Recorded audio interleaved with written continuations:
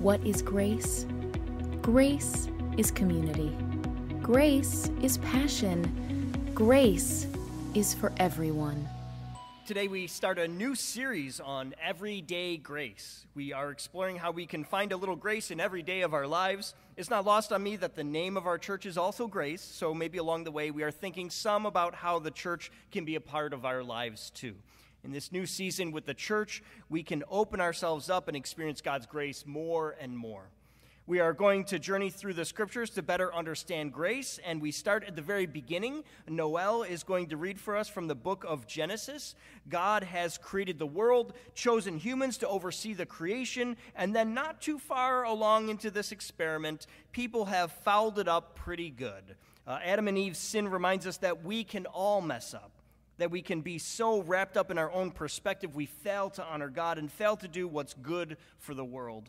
After Adam and Eve are kicked out of the garden, things go from bad to worse. Adam and Eve have children, and Cain murders his brother Abel and leaves home in shame. But even this is only a shadow of how bad it gets. As humanity expands, people become wicked to the point that seemingly even God has lost hope in people. Sounds strange, doesn't it? Let's hear the story for ourselves from Genesis chapter 6, verses 5 through 14. Hear now the word of the Lord. The Lord saw that the wickedness of humankind was great in the earth, and that every inclination of the thoughts of their hearts was only evil continually. And the Lord was sorry that he had made humankind on the earth, and it grieved him to his heart. So the Lord said, I will blot out from the earth the human beings I have created, people together with animals and creeping things and birds of the air, for I am sorry that I have made them. But Noah found favor in the sight of the Lord. These are the descendants of Noah. Noah was a righteous man, blameless in his generation. Noah walked with God.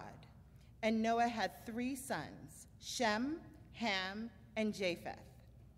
Now the earth was corrupt in God's sight, and the earth was filled with violence. And God saw that the earth was corrupt, for all flesh had corrupted its ways upon the earth. And God said to Noah, I have determined to make an end of all flesh, for the earth is filled with violence because of them. Now I am going to destroy them along with the earth. Make yourself an ark of cypress wood. Make rooms in the ark and cover it inside and out with pitch. And with a changed reading now from Matthew 24, verses 37 through 39. For as the days of Noah were, so will be the coming of the Son of Man. For as in those days before the flood, they were eating and drinking, marrying and giving in marriage, until the day Noah entered the ark. And they knew nothing until the flood came and swept them all away. So too will be the coming of the Son of Man. This is the word of the Lord for the people of God. Thanks be to God. Let us pray together. Lord, help us to be people who better understand your grace and to show it to others. As you were graceful to Noah, may we be graceful to one another. Now may the words of my mouth and the meditations of our hearts be acceptable in thy sight, O Lord, our rock and our Redeemer. Amen. Several weeks ago, I had the chance to spend some time with my family in Acadia National Park. It was actually the first time I was ever in a national park, and it was absolutely glorious. National parks are preserved because of how unique the landscape is and how beautiful it can be. That was certainly true at Acadia.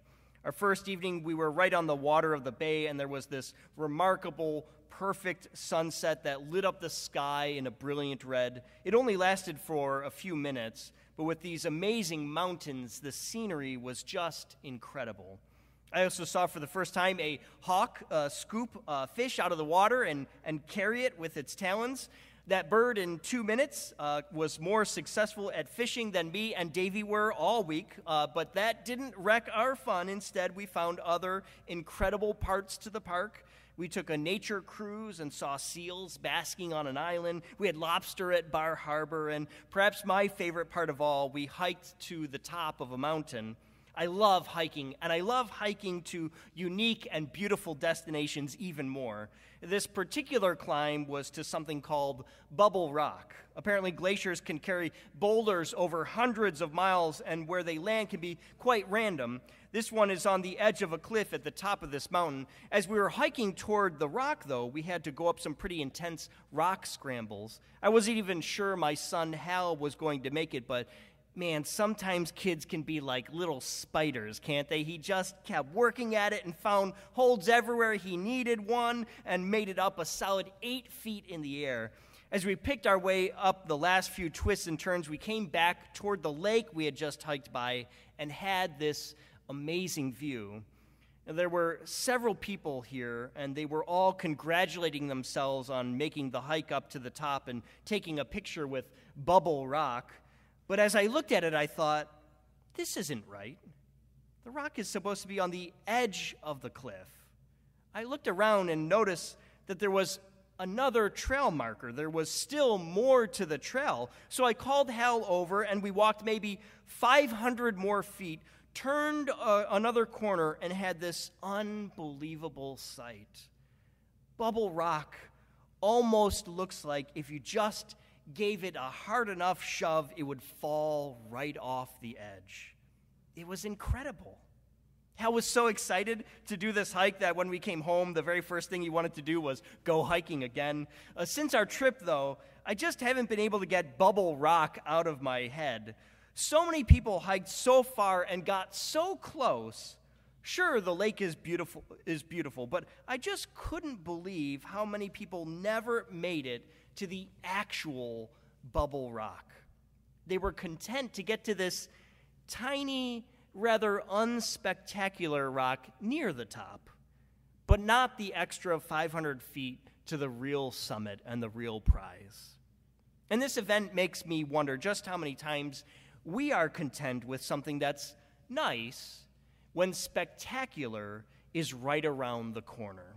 I love that nature can remind us of God's grace. It is a blessing to enjoy a sunset or climb a mountain. This is a touch of God's grace that surrounds us every single day.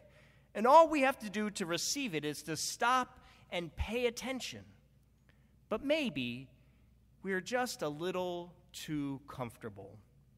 I've shared before about the importance of being in nature. 2 hours a week in nature can bring a wealth of health benefits, like reducing stress and giving you better sleep, but it can be even bigger than that. Time in nature can make us feel connected with God and the world around us. It can give us a sense of vibrancy and awe. I know for me, being in the unique environment of Acadia reminded me of just how big and beautiful and amazing this world is. A place so unique and beautiful was just a few hours away, and I didn't even know it. There is this incredible blessing so close to us. It surrounds us, and all we have to do is pause to embrace it. That's it. But how often do we think to ourselves, oh, I can do that some other day. It will still be there tomorrow. And we just miss what God has for us. I wonder about the people Noah was surrounded by. Maybe like me, you think in ancient times they must have had it so much easier being so close to nature. There was so much less in the way that just a few steps out your front door, you could be surrounded by natural beauty. There was no concrete jungle to stop you from touching the dirt and breathing in the pine. Yet these people were very destructive. We know two things about the people in Genesis 6. The first is that the inclination of their hearts is continually on evil. That word for evil is sort of a funny one. It's a word related to shepherds. What's in mind are the sheep eating the grass. We might think of different animals today, but when a sheep eats grass, it bites to the very end of the blade of grass. There is practically nothing left. It is complete ruination for the plant. For me, I think of deer. We have maybe a dozen deer living in the woods not far from here. 3 of them are 7-point buck for our hunters out there, and they are out on the field behind us every day. My house is on the other side of the field, and it does not matter what we plant, the deer will eat it. Deer-proof plants sprayed with repellent, It does not matter. They still mow it all down anyways. The only thing we've ever successfully planted in our yard was when we let my son Hal pick the plants. Of course, he picked something out called a black dragon, and his mother did not approve of the way this plant looked. And you know this is the only plant that survives on our yard, right? Our yard is a smorgasbord for those deer. They eat everything, and though I don't fault the deer for eating, that is the kind of destruction described in the book of Genesis. They just keep wrecking everything they touch. It does not matter what lessons are taught or rules are set up. They bulldoze right over it and ruin everything. Does that sound like some people you might know? The second thing we know about these people is their violence. The idea here is of maiming and killing, yes, but also that there is a total lack of moral restraint. That people are just doing whatever they want, destroying whatever they want, killing indiscriminately, and it is absolutely ravaging the planet. When you put these two ideas together, you can see how dire the situation is. Not only are people living in terror, with death everywhere, the world around them is being destroyed too. What hope is there for the planet when people live this way? I can sort of understand God's remorse as God says to Noah, I am sorry that I have made them. And he says he will blot them from the earth. Sounds pretty bad, doesn't it? As though God is punishing everyone for the evil of just a few. It's like the TikTok mom who got arrested the other week. She would post videos saying how she wouldn't feed her children as punishment for not doing chores or misbehaving. She had millions of followers online, and then she gets arrested when her child literally escapes from the house malnourished with duct tape wrapped around the child's arms.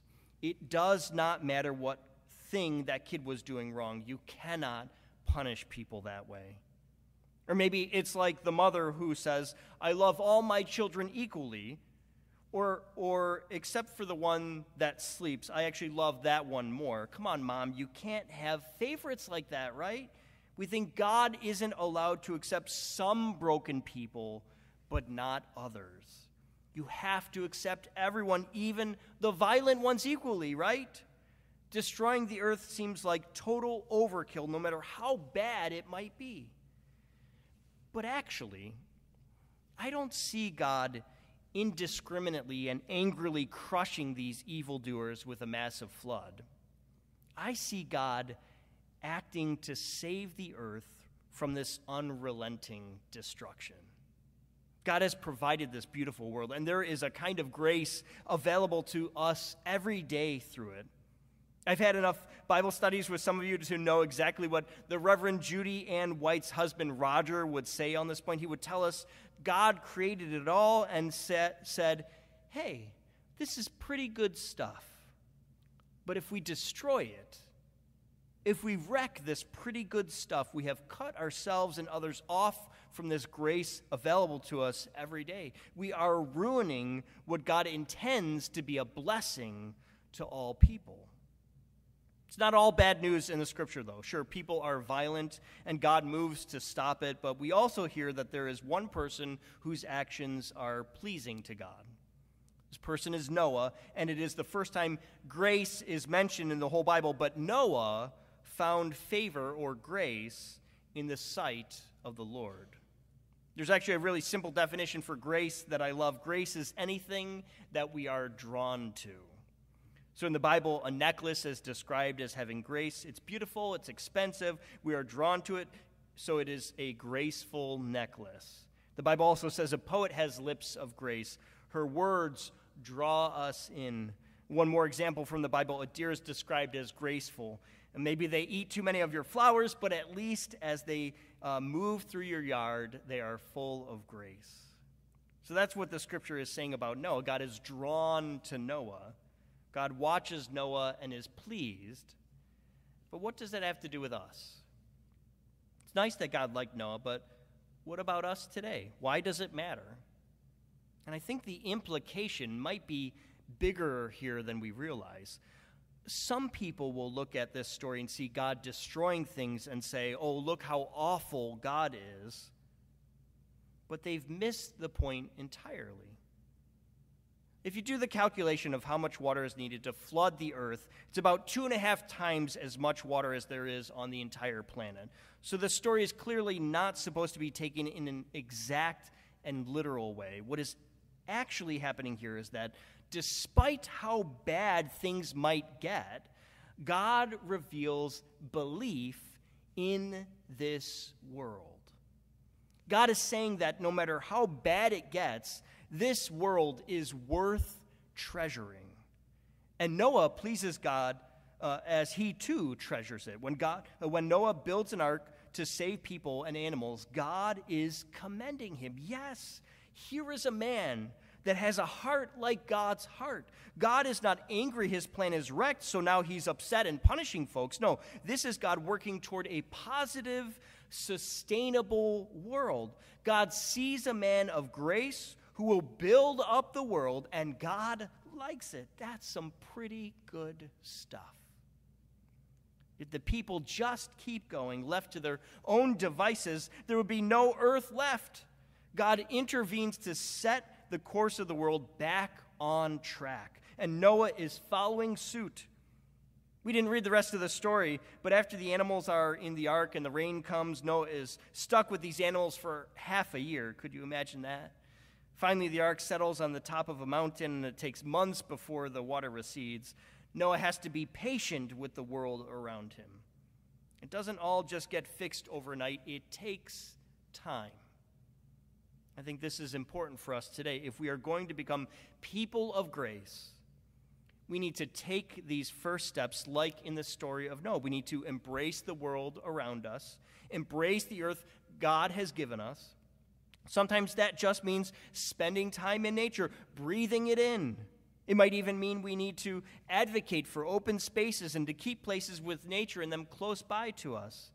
But most of all, I think our patience is going to be the key thing for us. When the world is not what we want it to be, when we see terrible things happening, we work for good in this world, joining in with what God wants, and we are patient like Noah on that ark. When I first came to Grace to be your pastor, I was only here a couple of weeks before there was a death in the congregation. Rebecca was only 35 years old when she died. I was in touch with her uncle who said, Rebecca was an outdoors person. She had loved 4-H growing up, and he wondered if we had a space for her funeral that might be more fitting. And I said, well, we have the Grove.